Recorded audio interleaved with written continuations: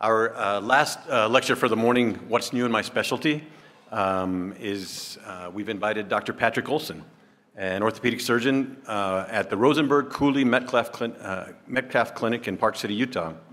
Dr. Olsen obtained a master's in public health and Doctor of Medicine degrees from the University of Utah School of Medicine, completed orthopedic residency at the Dartmouth Hitchcock Medical Center in New Hampshire, and a master's in healthcare leadership at the Dartmouth Institute of Health Policy and Clinical Practice. While he was in New York, working on subspecialty fellowship in elbow, wrist, hand, and microsurgery at Columbia, he came across the research on the benefits of whole food plant-based diet and quickly made the transition to a plant-based lifestyle. He completed a certificate in plant-based nutrition from Cornell.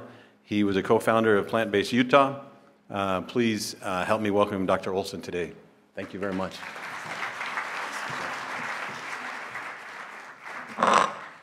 Good morning, everyone. I'm grateful for the opportunity I have to be with you all today. So, do we have any orthopedic surgeons in the room? Just raise a hand. Anyone here? Just want to make sure I'm not going to offend anyone with some of the things I say today.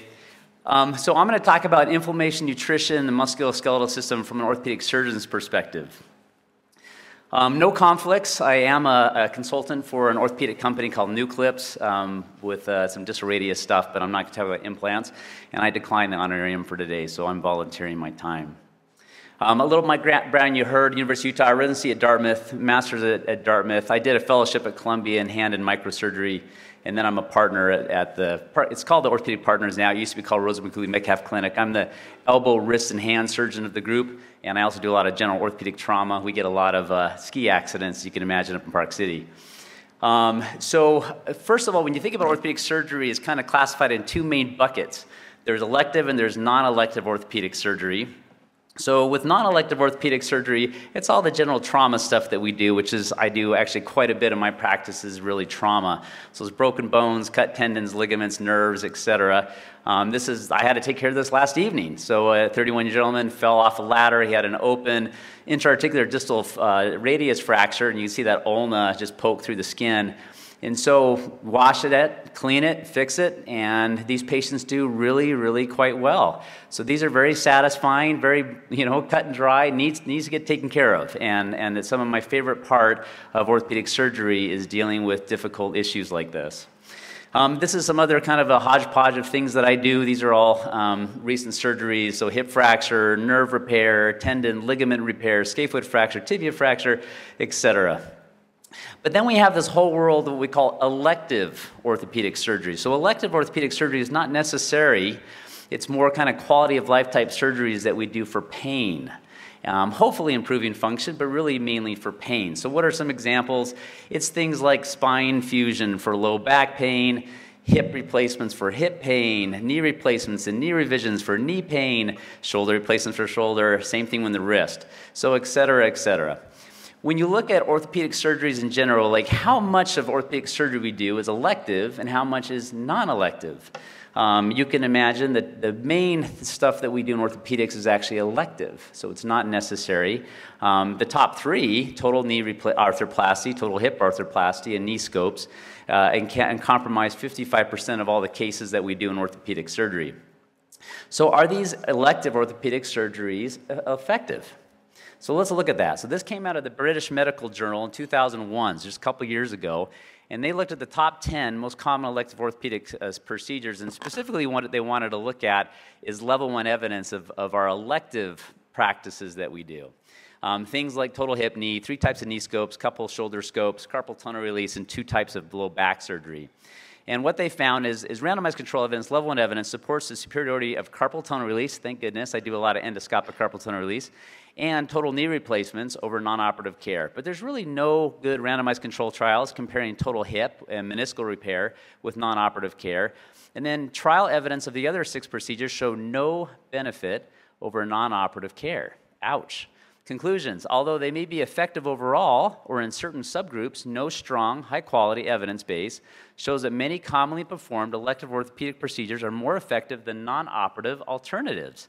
That's kind of a harsh hit to us as a practice when most of what we do is this kind of surgery. So is what we do placebo surgery? So the question is, do we have to do more placebo control trials? So a lot of, we know the power of placebo. Is there power in placebo surgery? So there has been a few studies, not many, looking at placebo surgery. A really famous one that you all probably have heard, this came out in New England Journal of Medicine. This was back in 2002. Back at that time, they were doing these arthroscopic debridements of the knee for knee osteoarthritis, removing loose bodies, those kind of things for knee pain. And so one surgeon, Dr. Mosley, thought it'd be interesting to see, well, is it any better than just doing a placebo? Like, how is it really effective? So what they did is they got 180 patients with knee osteoarthritis. They divided into 3 groups, randomized arthroscopic debridement, arthroscopic lavage, or a placebo.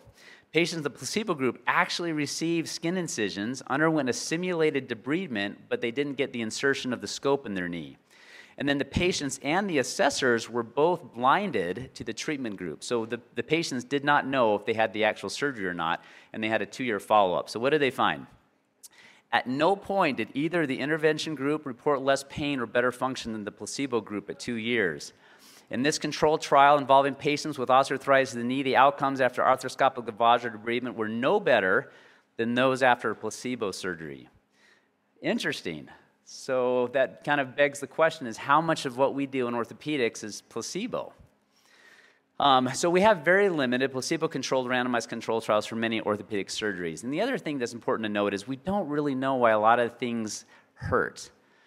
I know that's kind of, you would think we would know that, but we really don't know. We don't know why osteoarthritis hurts. So this is an article, came out in Current Osteoporosis Reports in 2018. Dr. Felsen and his colleague, summarizing the research on this topic, said that there's relatively poor correlation between severity of osteoarthritis based on plain radiograph changes in symptoms. In other words, patients can be bone-on-bone arthritis, no pain. Patients can have minimal joint space narrowing and be absolutely miserable. So we really don't know why it hurts. And if we don't know why it hurts, why are our surgeries making people feel better that are very invasive surgeries with a whole host of complications? And it's also widely recognized that osteoarthritis is a disease of the whole joint. It's not just the cartilage, it's the subchondral bone, it's the synovium, it's everything else that's involved in the joint. So I think just a few definition terms real quick. So a lot of times when we think about arthritis, we kind of put it in these 2 main camps. Osteoarthritis is thought to be kind of more wear and tear, non-inflammatory. And then there's rheumatoid arthritis is thought to be inflammatory, autoimmune. But it's much, much, much more nuanced. It's much more of an overlap. There's osteoarthritis that has a lot of inflammatory component. And so my partner, Dr. Rosenberg, who's since retired, he'd always call it low versus high CRP-OA. So CRP, C-reactive protein, which you all know is a marker of systemic inflammation. And he found that when he did knee replacements on patients with high CRP-OA, that they would have very kind of thickened synovium with these big, long, kind of big osteophytes and just really angry-looking tissues, whereas those with the low CRP-OA had a very different milieu in their joint. So here's just a recent scope I did on a wrist scope of a patient, a 69-year-old gentleman, severe wrist pain. Not the best images, but he had a really thickened synovium inside of his wrist joint with significant arthritic changes, whereas this is the scope of a 25-year-old gentleman that had to scope his wrist for some trauma issues, and he had very little synovitis in his wrist. So I think the synovium, the lining in the joint, has a big part to play in the pain that patients experience. So what does synovitis have to do with joint pain? So this article in 2017, it's a review looking at synovitis of osteoarthritis. They found that, quote, the synovium may show significant changes with infiltration of mononuclear cells, thickening the synovial lining and production of inflammatory cytokines. There's a high prevalence of synovial inflammation of all stages of osteoarthritis. So when people say osteoarthritis is not inflammatory, it's not true. There's actually inflammation in all stages of osteoarthritis. And synovitis is related to pain, poor function, and maybe even an independent driver, radiographic onset OA. Here's a kind of a picture they took from the article, so you can see a really thickened synovium, and there's a whole host of pro-inflammatory mediators, cytokines, MMPs, et cetera, that lead to not only joint pain, but cartilage destruction. So they said, quote, treating key aspects of the synovial inflammation therefore holds great promise for analgesia and also for structure modification. And I think really that is the key, is that we gotta somehow tackle the synovitis within a joint, and we can help with the pain and then avoid these huge surgeries that we're doing. So the question is there a better way to a big operation like this for knee pain? I think absolutely there's a better way. I think we're going to look back on this and think this is crazy. We'd take this saw, we'd cut the ends off of the femur and the tibia, we'd put this big metal implant on there to help with knee pain. I think someday we're going to look at it and think it's a little crazy. So we don't know all the answers, but I do think there's definitely at least a role for lifestyle medicine in orthopedic surgery. So how do I know that? So there's actually some pretty good studies that support what I just said. This came out of American Journal of Clinical Nutrition in 2020, so a lot I'm going to share with you in the last 5 years. So the Osteoarthritis Initiative is an NIH study. It looked at over 5,000, about almost 5,000 individuals over a 8-year time frame. And they kind of classified their diets into 2 main patterns. So there's the Western pattern, which is the SAD diet, the standard American diet. And that's a lot of meat, dairy, and processed foods. And they found that those that followed the Western pattern had increased radiographic and symptomatic arthritis progression over an 8-year time frame. Whereas those who followed a prudent pattern, eating a diet rich in fruits, vegetables, fish, whole grains, and legumes, had decreased radiographic and symptomatic disease progression. So how does diet affect joint pain? I really think this is the key. It has to do with the synovial inflammation that I've been talking about. So in my mind, and I'm going to share with you some more data to support this, the ideal diet for joint pain and inflammation is probably what you've heard a little bit already today and over the course of this conference. It's a whole food plant-based diet. It promotes the increased consumption of leafy greens, vegetables, fruits, legumes, beans, whole grains as the staple foods. So the center of your plate are these types of foods. It minimizes animal-based products, including dairy and eggs, and processed foods with added sugar, salt, and oil. So how does diet affect joint pain? So there's pro-inflammatory things that affect joint pain, mainly found in animal products and processed foods. It has to do with gut, your gut dysbiosis. So we're going to talk a little bit about that. It has to do with this molecule, new 5GC that I'm going to talk about, that's found mainly in red meat and dairy products, and arachidonic acid. And there's also, on the flip side, there's the anti-inflammatory properties that are found in whole plant foods, specifically the phytonutrients, the carotenoids, the anti-inflammatory spices, and the big elephant in the room, fiber. Oh, we love fiber, and I'm going to talk about why that's so important with joint pain. So first, let's talk about gut dysbiosis. So this is an article that came out in 2020. So dietary habits and nutrition in rheumatoid arthritis. So what they found is that gut dysbiosis, as related to an unhealthy diet of a lot of meat-heavy processed foods, leads to this synovitis they find in the joint, this autoimmune stuff that's happening in the joint leading to rheumatoid arthritis. So what does your gut have to do with your immune system attacking your joints? So first of all, rheumatoid arthritis, an autoimmune disease, attacks the lining of your own joints. Why would it do that? So there's a theory called molecular mimicry. What happens is your immune system thinks it's attacking something bad when it's really attacking your own body. And the gut microbiome is a key factor here. So I'm going to it's going to sound like a stretch, but just bear with me on this, and hopefully I can not lose everyone. So gut dysbiosis and arthritis, and as that relates to urinary tract infections and heart disease.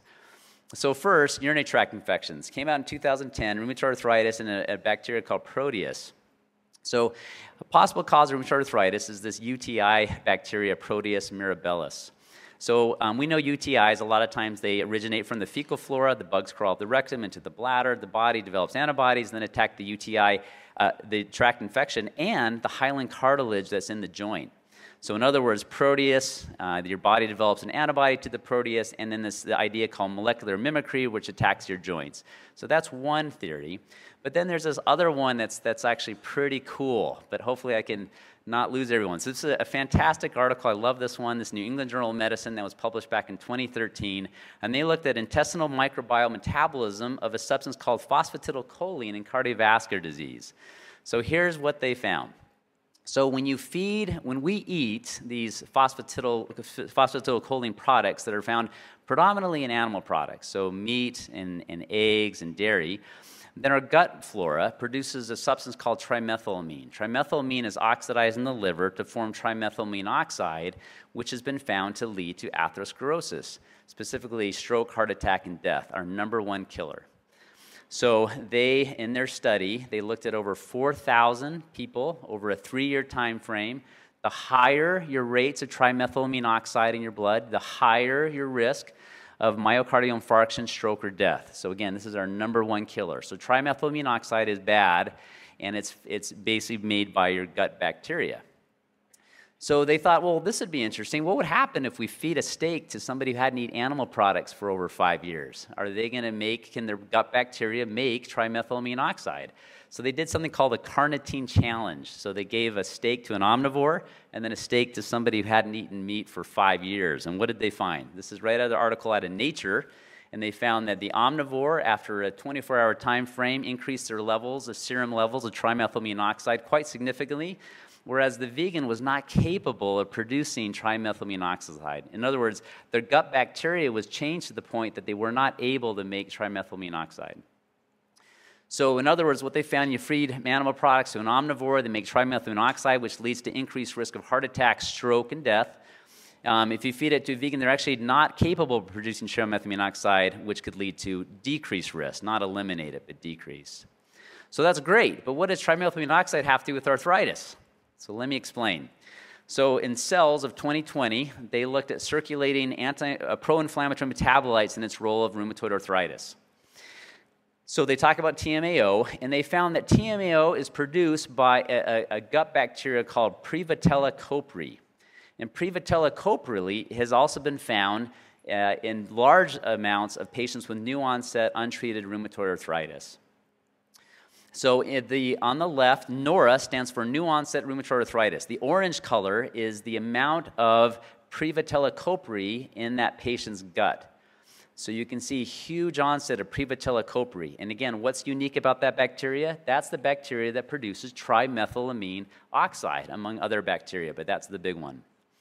So they also found that trimethylamine oxide was identified in the synovial tissue of the joints, the synovial fluid, as well as in the serum.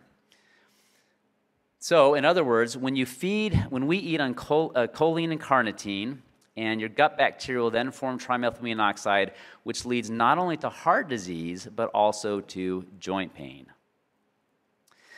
So in Nutrients 2019, the microbial metabolite trimethylamine oxide links vascular dysfunction and autoimmune disease rheumatoid arthritis. So that's how those two things are linked.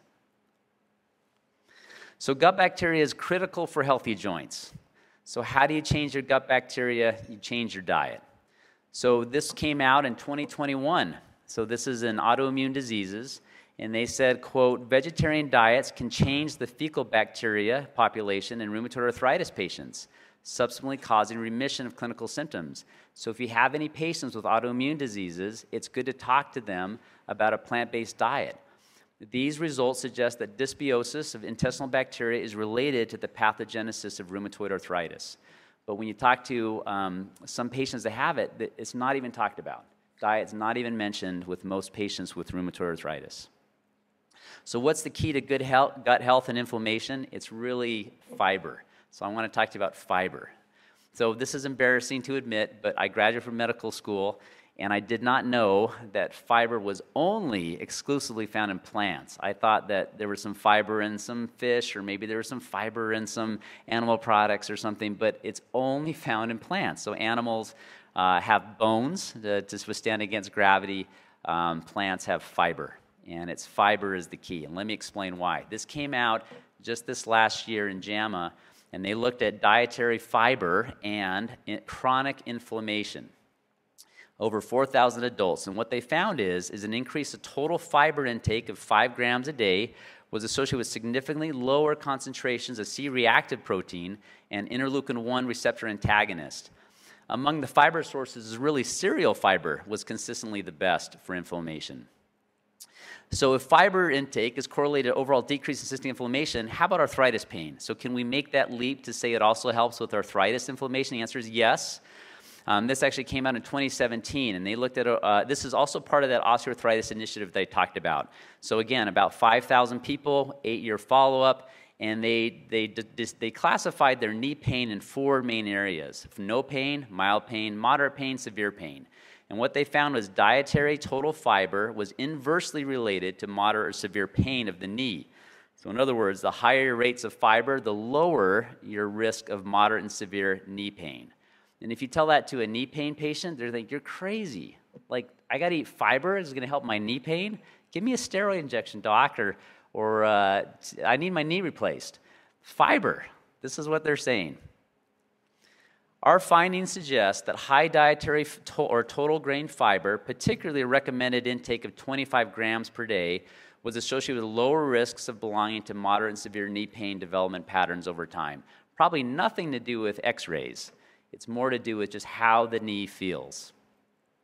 Now I got to go over another really interesting thing. This is the inflammatory meat molecule, NU5GC. So this was published in the Proceedings of the National Academy of Sciences in 2015. And this is out of UC San Diego, and they looked at the red meat-derived glycan that promotes inflammation and cancer progression. So this specific molecule, NU5GC, is highly and selectively enriched in red meat. Quote, the bound form of NU5GC is bioavailable, undergoing metabolic incorporation to human tissue, despite being a foreign antigen. So it's a foreign antigen, your body incorporates it into the tissues, and then they said interactions of this antigen with circulating antibodies could potentially incite inflammation. So that makes sense, right? So if an antigen is incorporating your tissues, what's your body going to do about it? It's going to make antibodies. And they're saying that that could lead to inflammation, systemic inflammation. And so in their article, they said NU5GC, found predominantly in red meat, is incorporated into human tissues. It leads to an antibody immune response and therefore systemic inflammation. So that was actually verified in another study in China where they looked at 306 samples, 102 different types of food for a total of 500 healthy freshmen from the local University of China. And they found that dietary NU5GC intake, specifically in red meat and dairy, is positively correlated with chronic inflammation, specifically those antibodies, CRP and IL-6 levels. Now let's talk about arachidonic acid. So arachidonic acid, go back to our biochemistry, it's a omega-6 fatty acid, it's a phospholipid that's found in our cell membranes. And if you remember in the inflammatory cascade, it's these COX enzymes that convert arachidonic acid to the pro-inflammatory prostaglandins. So do you remember how anti-inflammatories work, like ibuprofen, Celebrex, et cetera? Those work by blocking these COX enzymes, so arachidonic acid cannot be converted to these prostaglandins. So I tell patients that come in, we talk about inflammation, so you can either take ibuprofen and Celebrex with all their side effects, they're not harm-free, or you can just not eat arachidonic acid. We have plenty of it in our tissues. We don't need to get it from our diet. So where does arachidonic acid come from? So the National Cancer Institute was also interested in this question because inflammation also leads to cancer progression. So this is right out of their website. They looked at food sources of arachidonic acid. Number one on the list is chicken. So people say chicken is anti-inflammatory. I would say, well, it is the number one source of arachidonic acid in the American diet. So I have a hard time believing chicken is anti-inflammatory. Number two is eggs. You say, well, eggs, that's a healthy food, right? Well, it is a big source of arachidonic acid. Then beef, hamburgers, hot dogs, ribs, fish, burgers, cold cuts, pork, et cetera, et cetera. And then you get to processed foods like desserts and stuff. So if we eliminate animal products, you're eliminating at least 85% of your food sources of arachidonic acid. So plant-based diet in general do all of these things. So they're the only sources of fiber. Again, I didn't know that until after med school. The only sources of fiber. They change your gut bacteria. They decrease your ability to make trimethylamine oxide, and we know that leads to not only heart disease, but joint pain. They eliminate the meat sources of the new 5GC molecule that I'm sure we're going to hear more about as the years progress, and arachidonic acid, which all lead to less inflammation. Furthermore, a plant-based diet is the source of anti-inflammatory phytonutrients. So when you look at all those colors of the rainbow that are in plant foods, those colors are these powerful phytonutrients that we call carotenoids. So carotenoids have extremely powerful anti-inflammatory properties. So you eat all the colors of the rainbow and you're giving your body a huge anti-inflammatory response with the fiber that's attached to it. A systematic review of 46 studies demonstrated that meat-based diets are pro-inflammatory. Atkins diet, all this, the high-protein diets, low-fat diets are such a fad, they always will be, but unfortunately they're very pro-inflammatory. A plant-based diet results in, quote, reductions of almost all investigated inflammatory biomarkers. Don't forget to avoid processed foods. So we talk about plant-based diet as not processed foods. So refined carbohydrates, sugar, high fructose corn syrup, they're very, very pro-inflammatory. So those are not good. And this study came out just this last year, Frontiers in Immunology. Excessive intake of sugar, it's accomplice of inflammation. Quote, we emphasize that dietary sugars and mixed processed foods may be a key factor leading to the occurrence and aggravation of inflammation. I totally agree with that. This came out this year, so fresh off the press. Dietary intake and systemic inflammation. So we've been talking about inflammation all day, especially relates to joint pain, right? So they say, can we use food as medicine? And they found in the current nutrition reports, quote, data in human studies suggests that the consumption of plant-based nutrients is associated with a reduction in systemic inflammation. I agree. Exclamation point. While consumption of red meat and excessive dairy has the opposite effect. Then they said there is known association between diet and systemic inflammation. I think hopefully we've shown that. Thus, we recommend that clinicians discuss plant-based whole food diets with patients, particularly those that suffer from chronic inflammatory diseases and adjunct treatment for these conditions. I almost kind of wonder if they should change that to as a main treatment for these conditions. So foods, and there's also foods that demonstrate to help with osteoarthritis symptoms. Things like cabbage leaves, apple peels, sesame seeds, mushrooms, spices, specifically clove, ginger, rosemary, turmeric. Everyone talks about turmeric. These are all things that have been shown to improve inflammation, including biomarkers, TNF-alpha, IL-1 alpha, IL-6. So when you look at your plates, hopefully you'll look at it and look at the rainbows of the color. So this is just something we had fairly recently on a bed of whole grains. We've got a bunch of vegetables and things, and it's a teriyaki tofu with a bunch of other things. And this is a really great meal, filled with fiber, filled with phytonutrients, filled with anti-inflammatory properties. But unfortunately, we all eat as if we know we're going to die. So this is the actual picture of the last meal of Ted Bundy before he was executed on 35 counts of murder. So this has been studied, believe it or not, and this came out of Appetite in 2012, and they wanted to know. So they studied the final food requests of 247 individuals executed in the United States during a 5-year time frame. What did they find? They found that they're eating the way we all want to eat. The average last meal is caloric rich, 2.5 times the daily recommended servings of protein and fat. We're obsessed with protein, but no one's really protein deficiency. Kwashiorkor's disease, you have to be caloric deficient to be protein deficient. We don't see that as healthcare providers. But everyone's fiber deficient. 98+% of people are fiber deficient. We're too focused on protein. We need to be focused on fiber. What's the most frequent request? It's meat. It's not surprising, followed by fried food, desserts, and soft drinks. So when you look at your meal, and I hope you can tell this to patients, does your meal scream life or does it scream death? Do you have like a rotting piece of a dead animal on your plate? So, and I also want you to look at it is this plate, is this inflammatory or is this pro-inflammatory? And I think it's a good way to illustrate to patients, to help with their joint pain. So in conclusion, there's many unknowns in elective orthopedic surgery. I hope I didn't come across too hard on my profession. There's a lot of great things, but there's a lot of things that make me a little uneasy, that I've always felt that way. There's a huge role of lifestyle medicine for musculoskeletal pain. We don't really know why arthritis causes pain. We do think it has something to do with in the inflammatory response, specifically in the synovium within the joint. Arthritis is inflammation, rheumatoid or osteoarthritis. Inflammation arises from consuming animal products, processed foods, with resultant gut dysbiosis. A plant-based diet is the most anti-inflammatory diet due to its fiber and phytonutrient content. Thank you very much.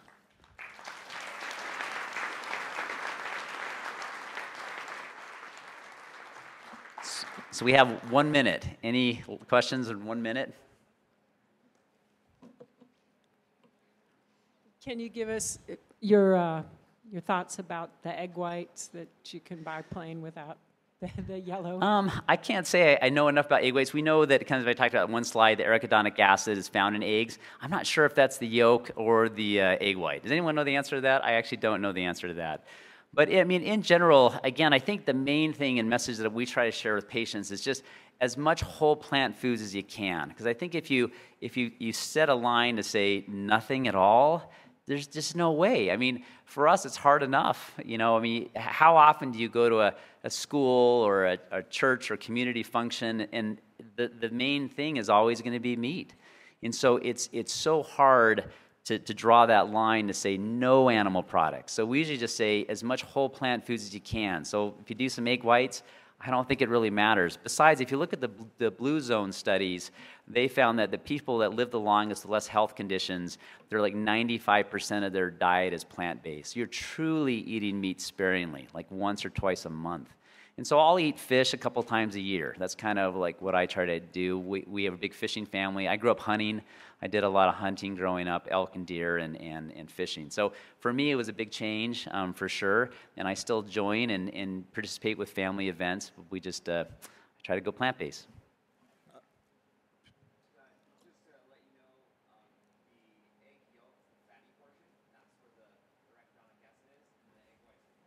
Nice. Did you hear that?